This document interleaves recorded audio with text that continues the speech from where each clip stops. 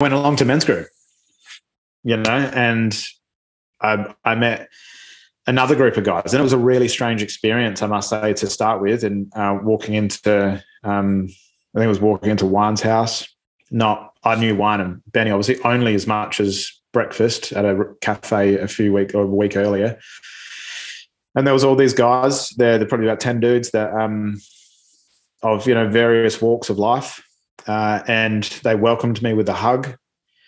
And so here's me as I guess what I perceived to be a broken man, an ex-cop who was like thought everybody was a risk and everybody was danger, and I didn't know what house I was at, and I gave my wife the address and all this, like all these really, safety things. And here's these guys that just were genuinely welcoming.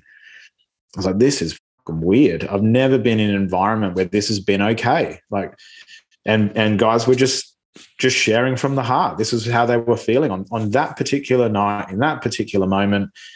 And I was like, man, I've like found a tribe here. Like I found a community. And so